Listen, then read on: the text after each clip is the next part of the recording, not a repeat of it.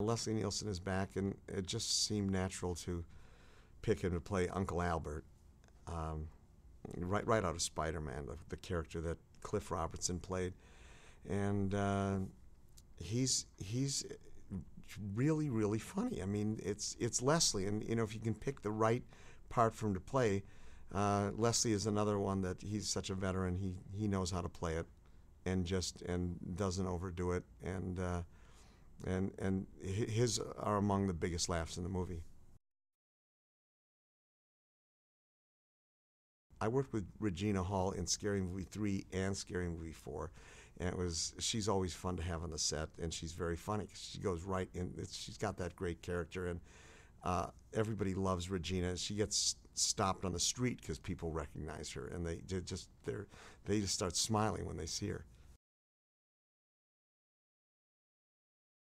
Craig was on the set with me constantly during Scary Movie 3 and Scary Movie 4, and so I think this is just a natural progression for him. And this time, he wrote the whole thing and directed it all, and so he got a chance to really take over and do what I think he really wanted to do in Scary 3 and Scary 4 all along. I mean, not that he wanted to take over anything, but he was more than ready to do this.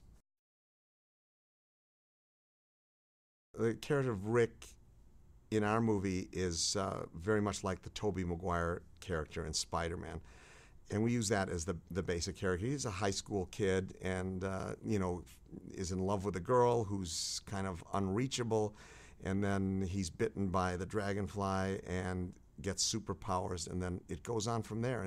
But he remains his kind of innocent character, and he has to learn his lesson, which is in any movie is, I guess, a little bit important, even in a silly spoof.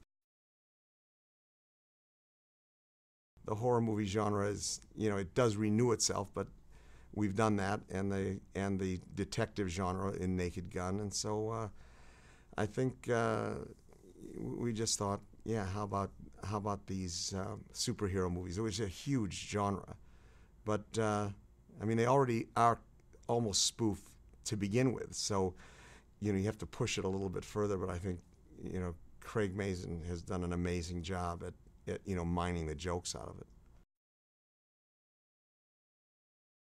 The villain is called Lou Landers, and he's the Hourglass, and he's the head of this big conglomerate, and he's dying, and he to keep living, he's got to kill people. So that's we just set that up, and then and because of that, he's invented this crazy machine. Pretty much follows this kind of superhero genre quality of that the villains are super villains. They're not just regular civilians. So Rick has a very worthy adversary.